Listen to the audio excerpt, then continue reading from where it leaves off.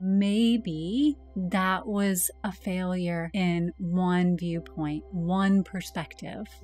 But here was my success, and I can pull inspiration from that. I firmly believe that we are never given what we can't overcome. One is uplifting you, one is sinking you. We know inherently that we're stronger together. I would have to understand 100% what it is like to be Austin, and you would have to understand 100% what it is like to be Amber. Hi, and welcome to the Heart Leader Podcast, where our heart and our mind align. I'm your host, Amber, and I'm here with Austin as we continue our journey navigating into silencing your inner critic.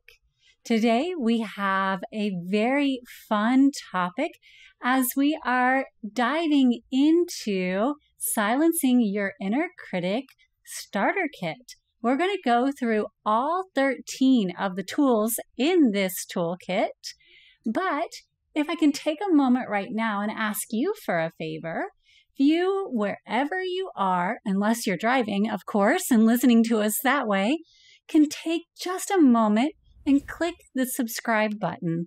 Wherever you're listening to us, it helps us out so much. It lets us know that we're creating content that's meaningful for you, and it makes certain that when we release things like this Silence Your Inner Critic starter kit, that you never miss one. So, we're going to continue now, and we're going to go through each and every one of these, what we're kind of calling superpowers, as you build up your inner champion so that it can silence that evil and villainous inner critic that is living within each of us. We're going to go through all 13 of these, spending a couple minutes on each and every one of them, because what that will do for you is really give you the insights. So when you're in your everyday and that inner critic pops in there and starts saying, oh, wait a second, you're not good enough to handle this. What do you think you're doing? Your inner champion can rise up and say, wait a second, not only am I good enough to do this, I have all of the skills and all of the tools in my starter kit to be more than ready to take this on. So your everyday life is going to change because you're going to have all of these new resources available to your inner champion to know that you can silence that inner critic like that.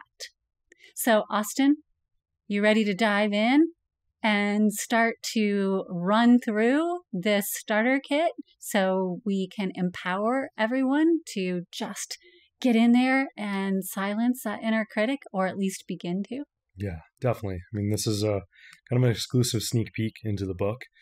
This is directly from the book. So really excited to share this. I mean, these are 13 tools to really help people build a positive self-relationship. That's kind of what we're talking about with the book. And this is that positive mental mind frame aspect.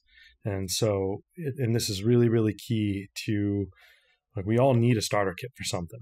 And so when it comes to building a self-relationship, well, you got to have a positive mind frame first. And the more that you can get into that flow and you have the tools that can support you in all, I mean, this covers a lot of different things in your life. So I know 13 may not seem like a lot because we all have a lot of things going on in our lives, but you'd be surprised at how much this covers a strong base.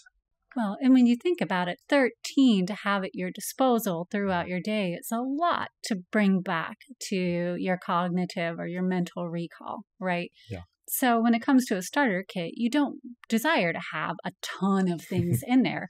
If you go and you pull out your basic toolkit for just getting everyday things done, there's not a ton of things in there either. Right. So that's the point. We don't desire to overload ourselves. We want to have just what we need. And this is what I use. Like, I practice what I preach, right? So I want to make certain that it's simple enough for me to use as well. I'm busy. I don't have a lot of time. So I need to make certain that it's streamlined enough that I can just quickly recall feel empowered, my inner champion stands up and is like, I got you, and can make it happen. I agree. And each one of these are designed to actually be implemented right away. So if all you take is just one of these 13 and just test it, like it's actually, you can implement it pretty much immediately. And that's what I think is one of the best parts of the starter kit. Yeah, I agree. Well, you want to kick us off? Sure. Yeah. And just to let you all know, we will be reading because we do not want to miss anything or mess it up. Yes. So. Absolutely. So the first one is embrace the learning journey. And this is so key because it's really easy to get caught in all of the anxiety and the stress and the pressure and the fear. And that's really all that we've been talking about with the inner critic, right? And so that's why we want to like put this number one first, like embrace the learning journey. The inner critic can be shifted, right? And so just shifting that mind frame from a negative to a positive. Yeah. And when you embrace the learning journey, then you understand that every little mistake that you think is so big is actually an opportunity to learn. And you embrace it as that. It's like, oh, okay. So it's not the end of the world, as I know I can sometimes feel that it is. Oh my gosh, I made a mistake. It's like, no, there's an opportunity for me to learn something about myself or the process. So, yeah. And how many times have we achieved something and when looking back, we're like, that mistake was critical to me getting to where I am now. Yes. And the whole thing was that it was part of the journey all along. It wasn't a side step or a back step. It was actually a forward step in the disguise of something that seemed negative or not part of the process. But we can't know when we're in the middle of it. It feels so intense and it feels so overwhelming. And so that's kind of that beauty of looking back and you're like, oh yeah. I mean, I know I can look back at so many things. I'm like right in the thick of it. I'm just, there's so much going on. Like, how am I ever going to get there? And then I realized that was a key point that actually got me to where I needed to go. Yeah. Sorry, I just have the Friends reference, unagi. Unagi, yes. So the next one is challenge your inner critic's narrative, right?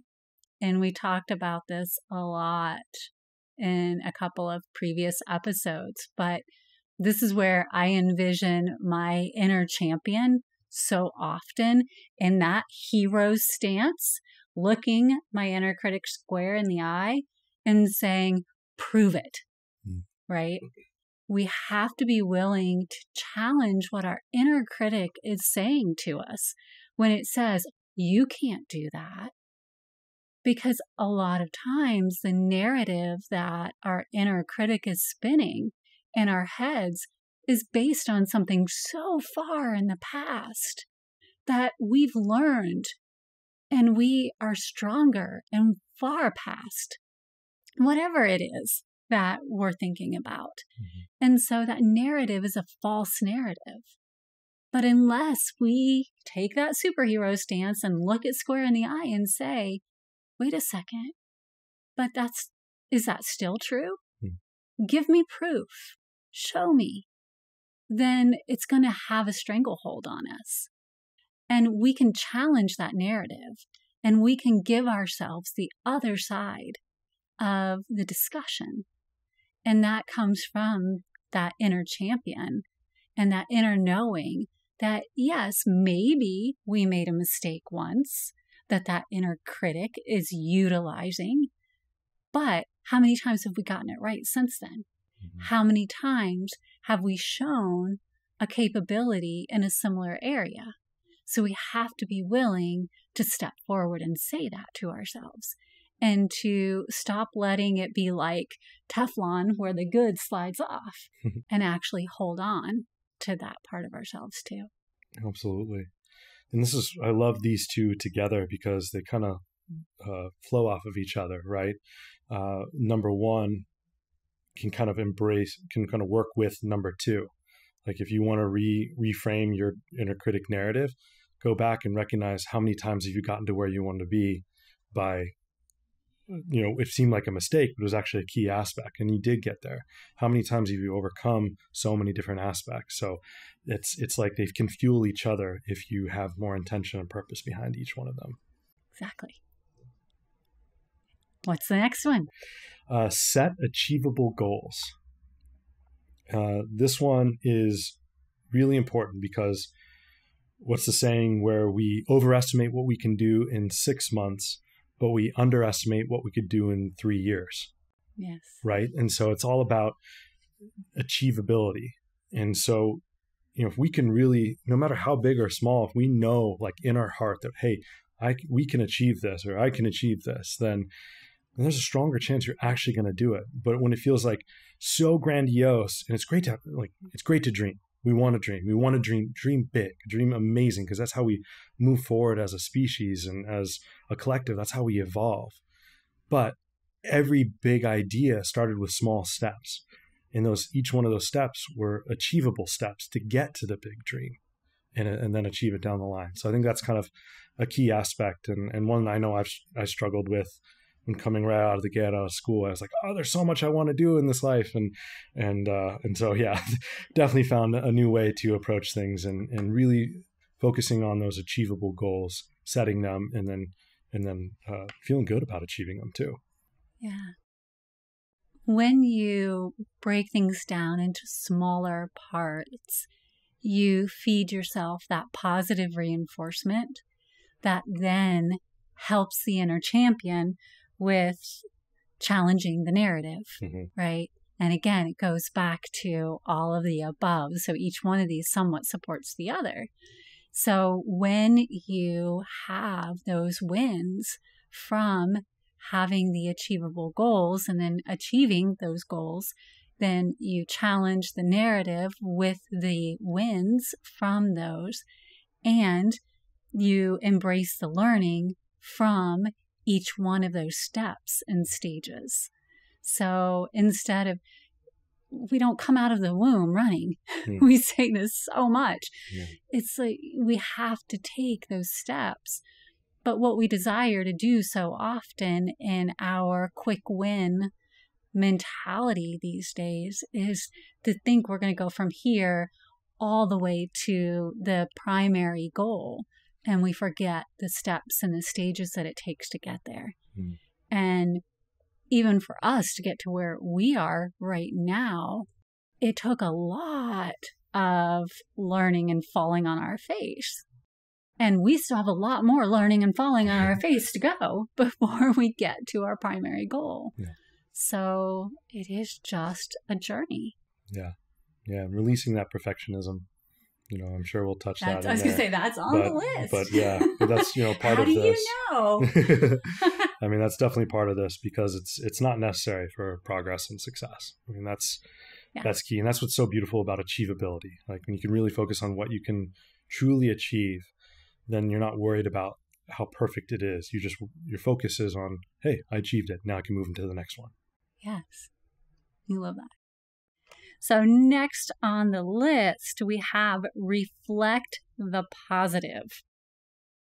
This is one of my all-time favorites because it talks about being the reflection that you desire to see around you. And that has to first start within you. And the inner critic loves for you also to be the reflection that it wants to see. Right? So same. So within, so without, right? And the same is true. So inside, so outside, so inside. So if you live in a cluttered space, you start to feel very cluttered inside. If you feel very cluttered inside, you start to live in a cluttered space. Simultaneously, if the inner critic has a grip on your inside, then you start to become critical and you start to see everything in a critical way. But if you desire to be surrounded by positive people and you desire to be a positive reflection, then you have to become that positive reflection, to see the positive and to be the positive. And that comes from your inner champion. And that comes from the recognition that, hey, I desire to be in a positive environment, so therefore I must be that positive spark that creates the positive environment. And we talked about that in last week's episode with one of our clients, Sarah, who realized that about someone in her life and how the inner critic was like taking a stranglehold. And when she realized that her niece was looking to her as her primary mentor and point of inspiration, she's like, I need to be that positive reflection. And that was her impetus for saying, okay, then I desire to be that for her. I need to be it within myself. It's beautiful. I mean, it does make sense that if our goal is to create a positive mental mind frame, that we do need to be able to reflect positivity. And, that's not to negate or say that negativity doesn't exist. Right. And I think that's one of the misconceptions that people have. And it's like, the idea of like toxic positivity and all these things that are centered around that, right? We're not saying like just by being positive immediately eliminates sadness and negativity and all these things. It doesn't. It just creates a framework in which to help you shift from a negative to positive much quicker than stewing in the negativity. Yes, exactly. And feel your feels 100%. Yeah. If you're having a bad day, have the bad day. But then understand that you get to choose how long that duration is, because it will be your inner critic who will hold on to that for as long as you desire to be with it. Yeah. And so then you have tools that can begin to help you pull out of it. And we're not saying this replaces any medical. We're saying this is in addition to any support you may need beyond that. Yes. Right. Well said. Next. Yeah. So much like the last one, where it's we kind of are the common denominator in our story across all experiences. Shift your perspective on failure. So like much like you need to reflect that positivity is like, okay, once you've reflected that positivity, it's important to shift it, shift the thought process, shift the whole viewpoint on it, because no one outside of you can do that for you. You have to be it's almost like you have to take responsibility as that common denominator, and it's up to you to make that choice. How we view things in perspective is all choice.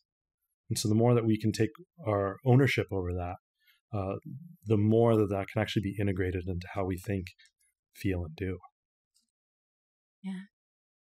And shifting perspective is not easy. No.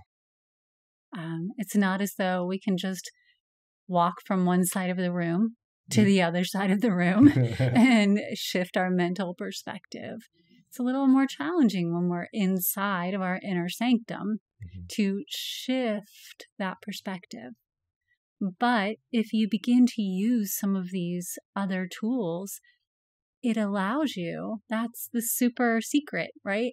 Yeah. That's how you begin to shift your inner perspective and see your critic from outside of embodying that critic, right?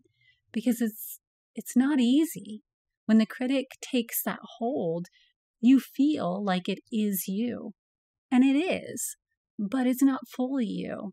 It's language that has been created inside of you and created outside of you and fed in that suddenly pulls you away from who you actually are. And so the moment you can shift your perspective and look at it as something other than who you truly are, then that's shifting perspective as well. Which is why we continuously talk about look at it like an inner champion, inner critic, so that in itself is shifting your perspective. Love it. My dad always said that feedback is the breakfast of champions.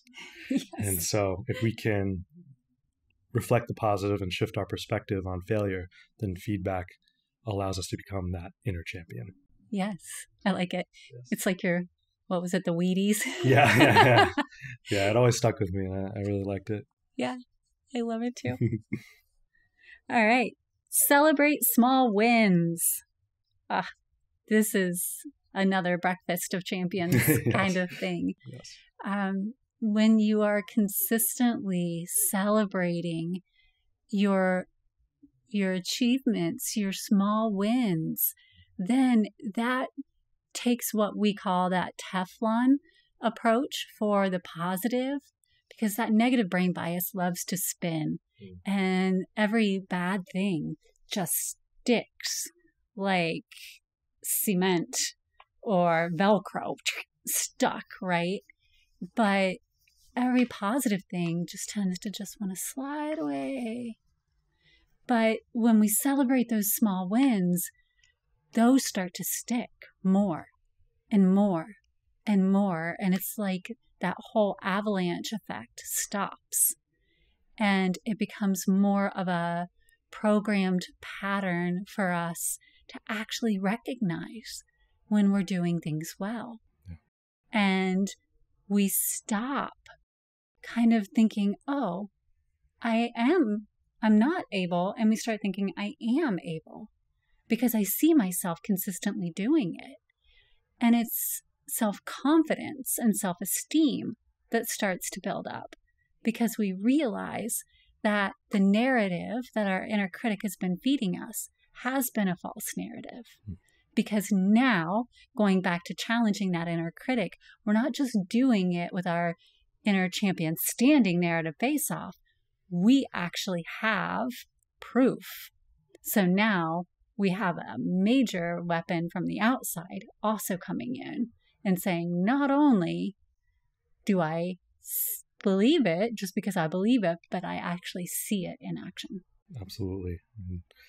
And that's where all of these, each one leads to the next, and then they support the ones above too. It's amazing how it all kind of flows. And so I love celebrating my small wins, and it does help me understand how to create achievable goals and reframe and reflect the positive. And it's like all of this kind of comes together so beautifully. And so you might latch on to one of these, but you might find yourself naturally doing multiple of them, which does make it a little bit easier to actually put into practice. Yes, exactly. Which leads to the next one. Let go of perfectionism. Yeah, easier said than done. I know a lot of people struggle with this one, and especially because perfectionism can be very paralyzing. And it's hard to think about celebrating your small wins when you're so focused on it having to be perfect. Then it's like, it kind of feels like the opposite. It's like you can't win at all. And so letting go opens the door for that. You realize that, as we've talked about so many times, that perfection in essence is stagnation. So why do we want to strive for something that keeps us from growing? That's not exciting to me. Maybe for other people, we're all unique, and so I can't speak for that. But that doesn't excite me. Stagnation does not excite me. So maybe perfectionism, if there was such thing as perfect, it's more the process of continuing to grow. And like that's what helps me understand how to let go of perfection. Because it's like, I don't like what I'm letting go of is a result. What I'm focusing on is the process. And so then that way I can start to allow myself to have the small wins and reframe things and really move. And I get out of my own way is basically what's occurring. Yeah. And we find ourselves doing it even with the podcasts. Yeah. We'll watch one back and it'll be like, oh my goodness, what about this? And it's amazing. The very thing that we get so nitpicky about, we'll get feedback that someone really liked that part. Yeah, true. And if we had stuck with what we would have considered perfect and said, oh no, we have to redo that, or we need to cut that part out, then something someone else appreciated and actually gained value from would have been removed. Yeah. So what is perfect? What is perfect for us wouldn't then have removed value for someone else. So we have to be willing to release this notion of perfection in some way as well. So letting go of perfectionism is realizing that our standard of what perfect is may not be the same standard of what someone else's ideal of perfection is. Mm-hmm. Which makes the whole thing an illusion anyways. Yes, in most ways. The next one, practice makes progress. And this one was a game changer for me because I had always grown up hearing practice makes perfect, which then fed into the whole need for perfectionism. So it was like this little vicious cycle that my inner critic I was like the dog chasing its tail, right? And so, yes, practice is so necessary because the more you practice, the more progress you make. And your skills always increase and you have some level of mastery in that area, but it doesn't mean that you master it, at least from my view. Now, I'm not telling anyone else how to perceive it, but the moment for me that I hear that I've mastered a skill, then I feel like I can just stop, like I'm done, I can move on.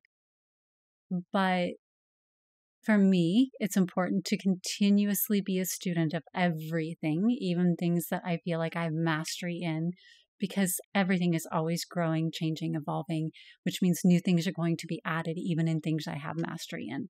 Yeah. So I always need to be open. But being willing to practice and practice and practice means that mastery will always continue to expand too. That is the same for helping our inner critic be silenced. The moment we think, we silence that inner critic and it's done, we find it's still a continual practice. And we haven't failed if the inner critic comes back up and is suddenly there again. It just means that we need to continue the practice of silencing our inner critic. I love that. This one was really, I'm the same way. It was like where practice makes perfect. And just to kind of continue to embellish on every beautiful thing you just said, because it really impacted me. It was really in golf, right? Because one of the keys to better golf is practicing. Like, it's really hard to play. And so the more you practice, the better you get. And I always heard practice makes perfect, practice makes perfect. And what I found out through the process is that the more I practice, like let's say I'm hitting the ball the best I ever have, and I keep practicing and practicing. What I found out was that ended up turning into a new saying where practice makes problems. And that was fascinating to me because I realized while I was striving for perfection with it, when I was playing my best, I found out that I was spending so much time overthinking what I was doing that I turned something that I was really, really great into something really, really poor. And so I'd get really caught up in that. And so the perfection, that's where letting go of perfection. And I was forgetting about the progress that I was making. I was so focused on the result of perfect that I ended up creating problems where none of them, if I just let go, I would have been fine. Maybe I focus on instead of hitting golf balls, maybe I just focus on putting. I definitely had room for improvement there, or chipping. I had room for improvement there, or visualization, or strategy. I mean, there's so many other aspects. It's like why do I need to be the most perfect ball striker of all time when it was already great? Like, okay, now shift to the next. So that's kind of like where progress isn't necessarily limited to one area. If you feel that you've gotten to a point where you're in that mastery level like you're talking about, then make a pivot and kind of move into where you can then bring that understanding and mastery into that next level of something else and keep it going. And that's where progress is. Progress is continuous. It's not result and finish. Yes, exactly.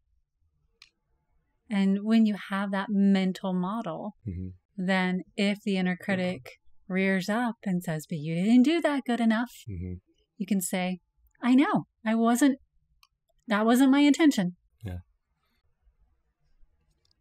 Where did the inner critic go from there? Right. And sometimes you just have to you have to believe in yourself that you have learned it enough to implement it. Yes.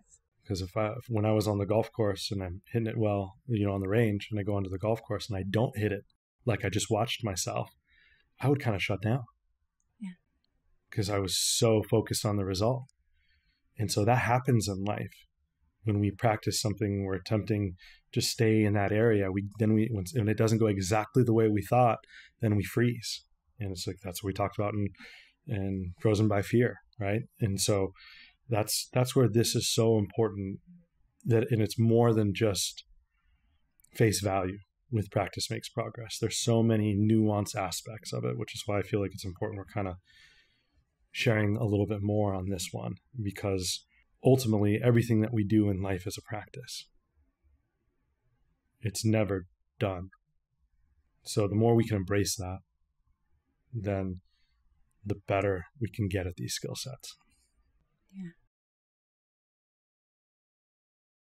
All right. Continuing our practice of navigating through this list. Yes. We have counter negative self-talk,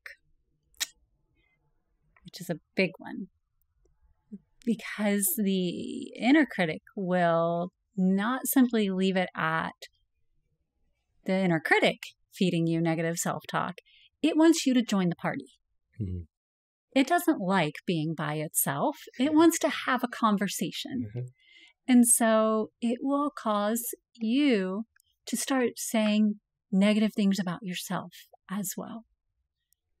And you have to reach a point where you're willing to counter that negative self-talk, whether it is your inner critic feeding you those lines, or it is really you saying those things to yourself, sometimes aloud. Like, I've even caught myself saying, why am I being so stupid? Mm-hmm. Right? And I have a feeling I'm not alone in being someone who has done that. Mm-hmm. Or, idiot, when you do something. But that matters, even if it is just an off-the-cuff thing. Mm-hmm. And so it isn't whether we say it or we don't say it, right? It's going to happen sometimes. It's how do we counter it if it happens? How do we hit the back button? Yes. And then go, okay, I just called myself an idiot. Mm-hmm. How do I counter that so that I can reset that? I can go, okay, I just called myself an idiot. That was silly. What I meant to say was that action was not the best action I could have taken. I am highly intelligent because I recognized that that was not the best action I could have taken. So I am intelligent. The action was not my best choice. I'm going to make a different choice next time. That's such a key factor, is recognizing that we aren't our own, we aren't one action. So thank you for bringing that forward, because when those things happen, it's hard to separate those. And that is so, so key to countering negative self-talk. And I think that's the fundamental basis of this. And you just nailed it. It's like, hey, we aren't our actions. And we have every now moment is a new opportunity to make a new choice. And in that new opportunity, we can then choose to create positive self-talk, to transmute that negativity and lift ourselves up, and recognizing us for the people and the beings and the incredibleness that each one of us are. Much like the reflecting the positivity, right? It's kind of back to that. Like, we have to be willing to reflect that positivity to ourselves first and foremost, especially if we want to see that around us. Yes. And likewise, if we start with positive self-talk for ourselves, and we're willing to recognize that we're not a single action that we take, like the choice I made was not the best choice in the moment, then we stop judging others for single choices that they make, because we realize they're not that action or that choice that they made in that moment. Maybe that wasn't the best choice they could have made, but they are not that choice. That is just that choice in that moment. Just as we don't then evaluate ourselves based on one choice. We don't then evaluate others based on a single choice. Now, if they keep making that choice over and over and over again, we can assess that behavior and decide if we desire to be around that behavior. Mm-hmm. But we're not going to just say, oh, you made that choice once. Mm-hmm. You're a bad person. Yeah. Because we're no longer doing that to ourselves, right? So again, reflecting the positive. Beautiful. Inspiration from past successes, number 10. And this is very much like the first couple. Oh, this is very much like the previous 9. Figure. Yeah, go figure. Building upon. Yes. It's so important because if we do, one of the best ways to counter self-talk is to remember our successes. And that, again, we aren't just one thing that occurs, right? We are, as you beautifully said, we are so much more than that. And there's so many things that we've done. And sometimes we'll take trivial things, we'll take things that were big and make them trivial. Apologies.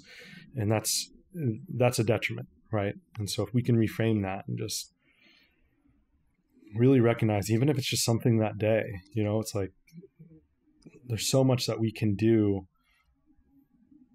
There's so many things we've all overcome in our lives. We've all had challenges and we're still standing here. So that means we've all overcome challenges. And sometimes it seems like it's a lot because we have our whole lives that we've been living. But when we can recognize the fact that we're still here, I firmly believe that we are never given what we can't overcome. And just that alone really, really helps me start to remember my past successes and remember that I can take that, pull that into the now moment and continue that success and continue that positivity and moving into overcoming whatever challenge or obstacle that is there because I know that I'm enough. Yeah. And when that inner critic starts berating you with all of your past failures, right? The perceived failures, when you can take the time to have your successes right there and say, okay, well, yes, maybe that was a failure in one viewpoint, one perspective, but here was my success and I can pull inspiration from that. And where that may have been seen as, from my inner critic's perspective, something that didn't move me forward as failure, these 10 successes moved me to the point that I am now. So I'm going to draw inspiration from that instead of being held back like an anchor around my waist from this failure that my inner critic is throwing at me right now. Yeah. And it just, one is uplifting you, one is sinking you. Yeah. So this tool allows you to be lifted up. Love it. Yeah. Visualize your successes. So here we have the opportunity to really create where one is being inspired from the past and what we've achieved, even if it was yesterday or 10 minutes ago. The next one is setting our sights in front of us and visualizing where we're headed from those achievable goals. And it's using your feeling too. And we talked about this in a previous podcast where it is really important to paint the picture, but along with painting the picture is feeling the feeling that you'll have when you reach and you have that goal or that achievement occur. Because sometimes it may show up and it may not look exactly like your visualization. So if all you've done is visualize what it will look like, then you may miss the actual collapse or the actual manifestation of it. But if you feel it and you know what it feels like when it happens, then the moment that feeling hits you, you're like, this is it. This is it. And so it helps you consistently feel successful. You feel the success within you, and that pulls you to that success. I love that. Yeah. Every future moment will happen in the present. So the more that we can feel it now and we can build on that like a snowball, then there's a greater chance we'll experience that in the future. Yeah, exactly. Very nice. Build a support system. I love this one because we never do everything alone. And anything worth doing, like anything that's ever been done that's really changed the world has never been just by one person. It's always been by a grouping of people, multiple people. That's what we're designed for. We're designed to be social and connected and to support each other. We know inherently that we're stronger together. And that's the beauty. Like, the whole fun of this is to share, right? And so when we can have a support system, people around us, individuals around us that aren't tearing us down, but are actually lifting us up, and we can in return lift them up. Talk about a snowball effect.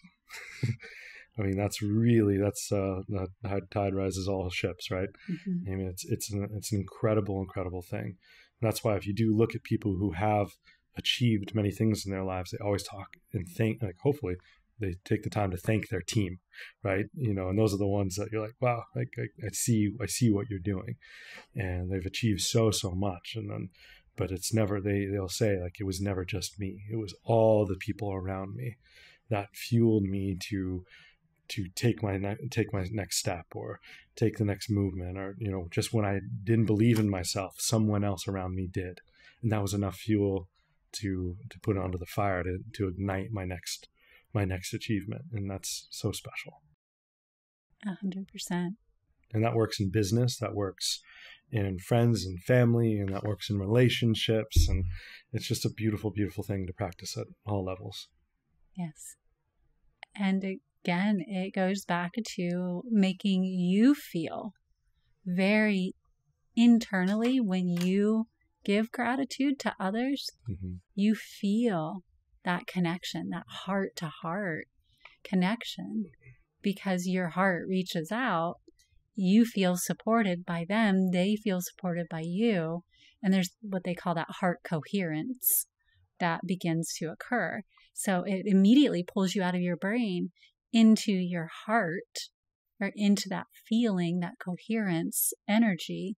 And our hearts have so many neurons in and of themselves. I won't get too sciencey nerdy here, but the energy and the neuron movement that happens there, and the memories that are stored here, it's so strong that when we're in this space, yeah, the brain has more neurons, but it also has the negative brain bias, where the heart has a lot of neurons, and it has the coherence connection factor that makes us feel warm and so much different than the brain does in that moment. And the inner critic is ready and waiting in that brain. The heart, not so much. So creating that community, that support system, allows you to feel that connection. And that's really what we're doing with this Heart Leader podcast, is creating that community wherever we are. Long past going through the book that we're writing here with the inner critic, the Heart Leader podcast will still exist, as will Suivera, the organization that supports this podcast. So individuals are looking for a community. Our whole focus is love and supporting each other. So just had to get that little one in there.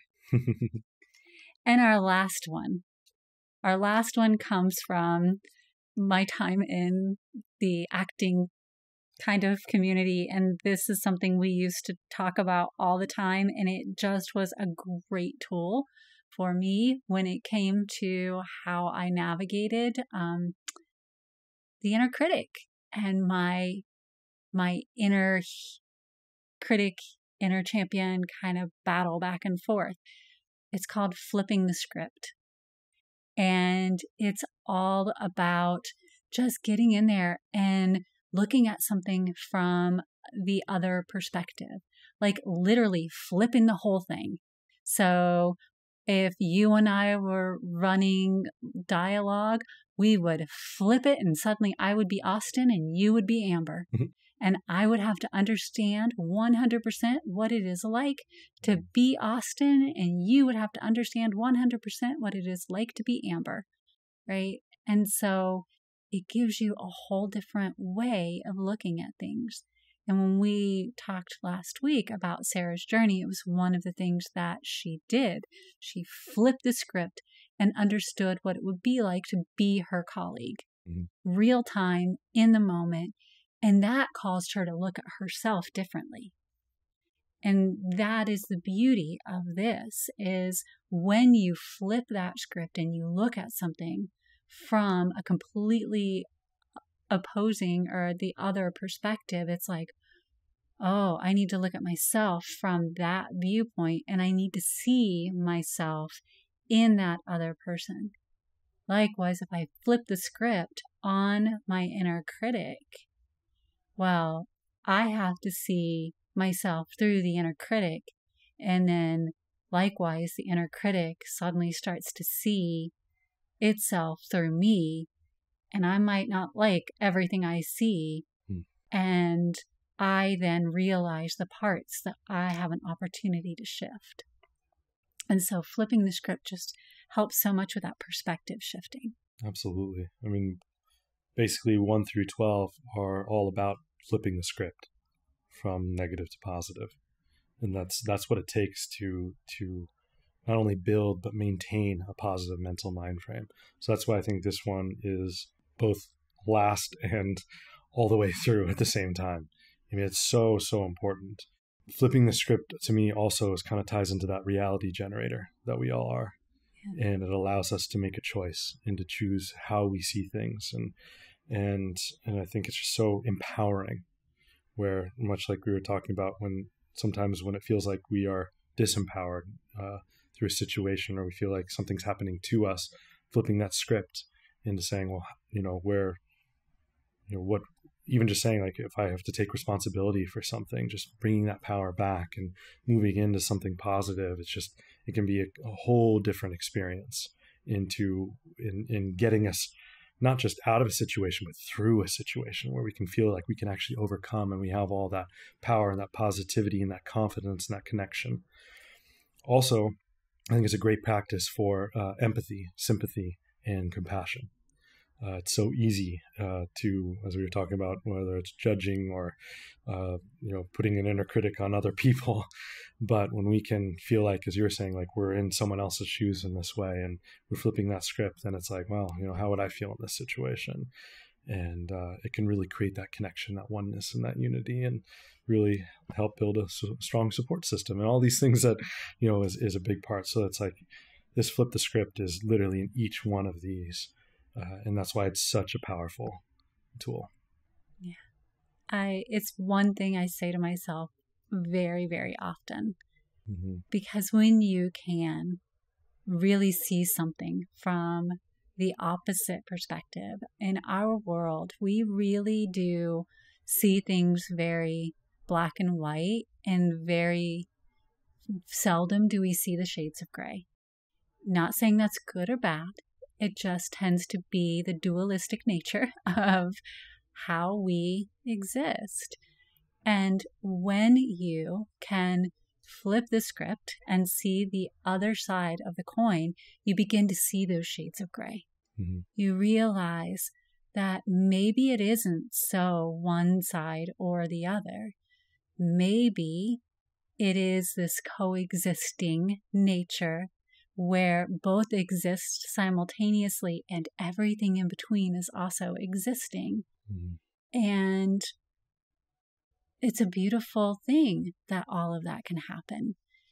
And so even within me, when I flip the script and my inner critic is there, and I find myself embodying that inner critic, and I flip the script and I then embody my inner champion, I have the opportunity to say, what did my inner critic just show me? Do I need to condemn the inner critic? I need to silence it, that's for certain. But do I condemn it? Or can I say, what did I just learn from that experience now that my inner champion is back in the driver's seat? And I saw the gap where I have an opportunity to learn. There are shades of gray. I don't desire to embody my inner critic, but I just learned something. So again, it goes back to allowing myself to learn, to be that student and to learn from the experience, right? Absolutely. That's where this is my starter kit. Amazing. And these are 13 incredible tools that any one of them can be implemented right away, which is one of my favorite parts about this list. But as someone who created this list, my love, and someone who not just created it, but actually lives it and practices these, like what does a life look like for someone who begins to practice these and put this into flow?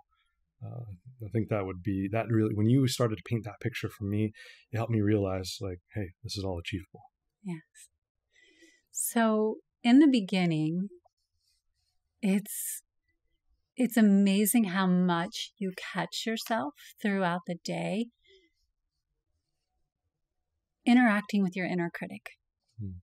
And I didn't realize, and even now in going through the exercise of writing this book, how often the inner critic kind of rises up and demands to be seen and says little things in the back of your mind. And when you're on autopilot and you're navigating through very busy days, which so many of us do, right? There's so much that we need to navigate in life, that when that's on autopilot and we're not utilizing these tools, even one of them, pick one if that is the starting point, but it begins to bring to your awareness just how often you're potentially saying very critical things about yourself, to yourself, and that negative self-talk is just kind of flowing. And you're holding yourself back from doing things that you're very capable of doing. And you'll start to do more of those things that maybe you had held yourself back from doing, or saying things to yourself or maybe to somebody that you care about in a more constructive and positive way than you would have been previously. I know the way that I communicated with others started to dramatically shift when I noticed how quickly I was just being, I would call it snarky. And not because I didn't love them or I didn't desire to talk to them in the most positive and uplifting way. Of course I did. But I was so busy and so on autopilot that if somebody asked me a question in the middle of all of it, it was my inner critic that answered and not me. And so the moment I started becoming self-aware enough, then maybe it was only a few times during the day, but I caught it and I shifted that because I was shifting it in my own awareness for how I was speaking to myself. And I didn't want to speak to somebody else worse than I was speaking, to myself. So it improved my relationships and it improved my connection with my support system. And so then I started seeing them reflect that back to me. And so it really started to change things. It started with you. But it had to start with me. With yourself. And do you think that, maybe a way that someone could maybe implement this is maybe focus on one a week and really kind of just like, put their energy and start with number one or anyone that they're thinking of and maybe do, put their energy into that focus for 1 week and then do the next one and the next one. And, knowing that it could take months to really move in new habits. But do you think that might be a great starting point for people or what would you recommend? Every person is so different. Yeah. And that's one thing I have learned in being in support of individuals. So I really shy away from this is how you should do it. I would say know how you learn. Know how you integrate things into your routine. If you are someone who can take all 13 of these and just incorporate them and take off running, then do that. If you are someone who 1 a week is your pace, then absolutely take 1 a week. Otherwise, you're just feeding your inner critic and saying, well, she said in the podcast that I should be able to do it this way, and then I can't. So I don't want to feed anybody's inner critic. Do it the way that fits for you, because that's going to be perfect in the way that perfection is, right? It's going to be progress. It's going to be progress, because perfection is an illusion, right? So we have to begin to understand that we need to do things in our way and at our pace. And this whole book, there's like lists, because lists work for me. And so I place them out there for who they fit for. But there are also stories, and there are also like little things that are different for everyone, because we are all so unique. And I feel like we need to start embracing that. Well said. I feel like it's a beautiful place to wrap up after this. Awesome. So yes, embrace your unique nature. Take all of these tools, 1 of these tools, 10 of these tools, anything that fits for you. Our goal is to continue to be in support and service as we assist you in silencing that inner critic. We are going to continue from here next week in our journey of silencing that inner critic. And if you haven't had a chance yet, and you would like to receive 20% off for pre-registering for the book, you can head over to silenceyourinnercritic.com. Just enter some information, and we will make sure that when this book launches, you are notified and you get that 20% off. We will see you. Oh, I forgot to tell them about this amazing opportunity. When you pre-register for the book, you also get one of our best-selling workshops. It is the mirror technique. We covered it in one of our previous podcasts, but when you register, you get all of the emails that support you all along the way, and you get a video with me that will walk you through it in detail, and it is absolutely free. So you have that part of the package as well. Now, again, if you haven't had an opportunity and you want to make sure that you don't miss any of these valuable tools, these superpowers, it would be a great time to click the subscribe button below. It helps us more than we can possibly tell you. And if you are looking for a community to be that support system for you, one that is focused in love and there to lift you up, you have found it. This entire Heart Leader podcast is all about that. It is an extension of the organization Sui Vera, whose mission is completely focused in love and the heart-centered nature of humanity. So share, post some comments below, tell us what you're seeking, and allow the community to uplift you and support you in your journey. Until next time, I am your host, Amber, and I'm here with Austin, and we look forward to speaking with you and seeing you here in the community.